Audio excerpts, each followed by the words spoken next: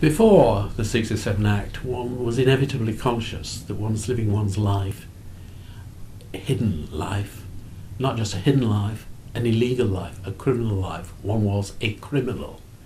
The essential part, or one of the essential parts of one's life, was a criminal activity. So anybody, I'm afraid, who wants to look up Antony's records and find the letters that we sent to one another, well, you may find the letters, but you won't find the letters because there weren't any letters. Because one of the things that one had to do in those days, if you had any sense, was not to write letters to one another. One of the things you learned very quickly was the dangers of putting your contacts in your address book. One of the first things the police did, if they arrested someone, was to rush to look at their address book. For example, one of the things you may have noticed that when Turing was arrested, one of the things the police did was seize his address book. And that was the normal thing that happened when gay people were arrested. One of the first things the police did was to seize their address books. After we met, we had flats in the same house. We decided that it was a little bit silly wasting money on two separate flats when we wanted to live together. So we decided to get a flat to share. Naively, I thought this would be an easy thing to do. It wasn't. It was very difficult in those days for two men to share flats together. On at least one occasion, when we actually thought we had rented a flat, when they realised that two men were going to be living there, they suddenly discovered they'd already let it to somebody else, and it was terribly sorry. Mind you, you've got to remember, this was the days when people used to have openly notices saying no Irish, no blacks, no dogs.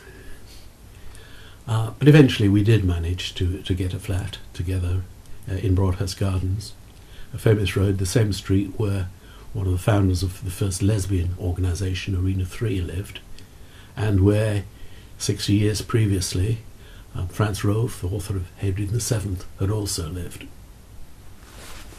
I recall once when we were living together in the flat in Broadhurst Gardens, we had a crash in the middle of the night. We assumed that this was the chimney falling down. I rushed to the front window to have a look out to see what had happened. It wasn't a chimney, it was a car crash. A number of car crashes. A stream of cars round the road had all been collided together by a drunken bus driver. So obviously the thing one had to do was to ring the police and notify them there had been an accident, especially as our car had been ruined. But one didn't. Not in those days. The first thing one did was get up, go to the spare room, make up a second bed, make it look as if it had been laid in, and then you rang the police.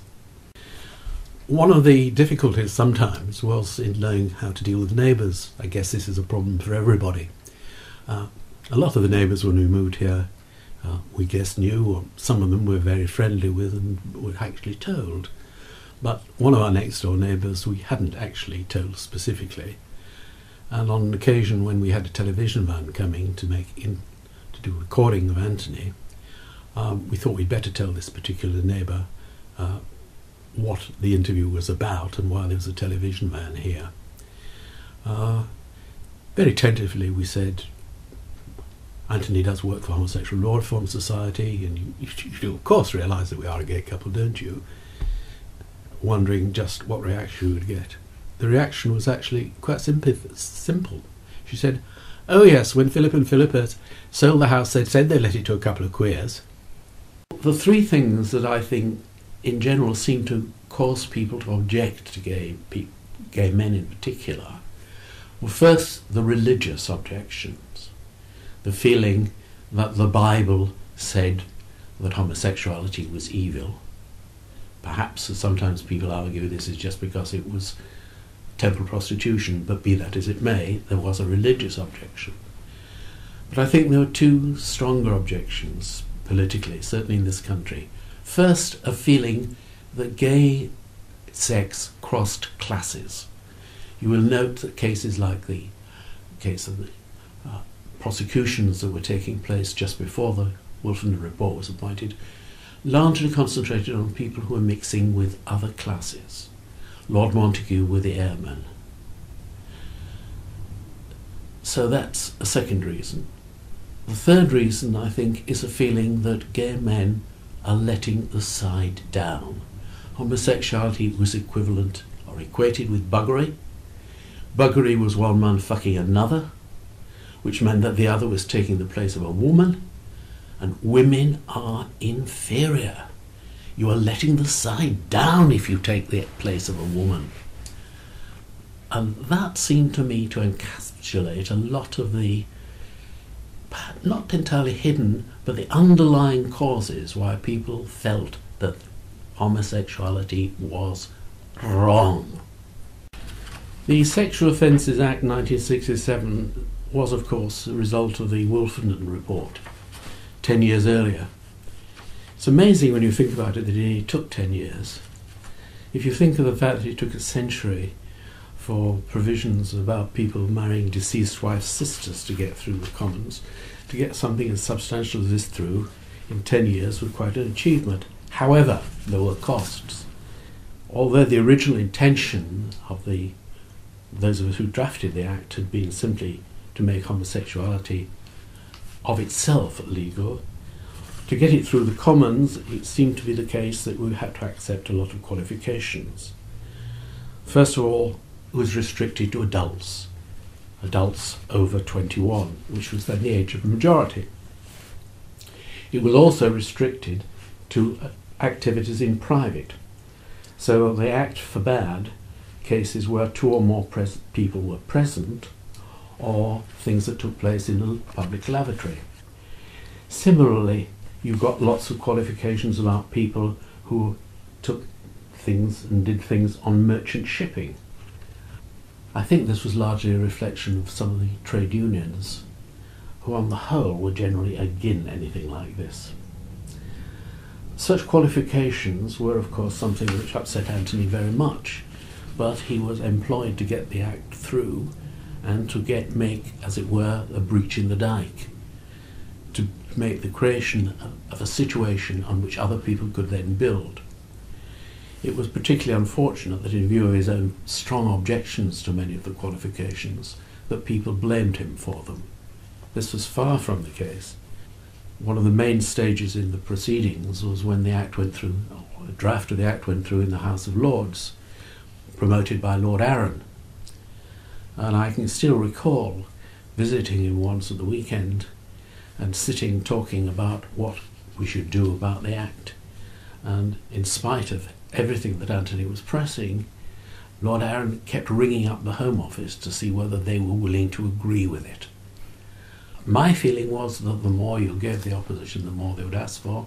Nevertheless, it turned out that the Act did get through. It was a breach. It may not have been everything that we wanted, but it made the other things possible. When Antony Grey left the Trust the first time, it freed him up, of course, to take a more active part in the sides of the gay life that interested him. The Albany Trust, are we talking about? Yes, the Albany Trust. And one of the things we were able to do was to go to the very early, not the first, but the very early meetings of the Gay Liberation Front at the LSE. It was one of those meetings where they were trying to decide what on earth to do. And Antony suggested that, as there had been a famous case of someone arrested for cottaging, Louis Eakes, a young Liberal, it would be a good idea if GLF had a zap and actually did something instead of just talking to each other, to draw attention to the public to the way that gay people were being persecuted. This got considerable support, and indeed it was the first time that GLF got itself in the public medium.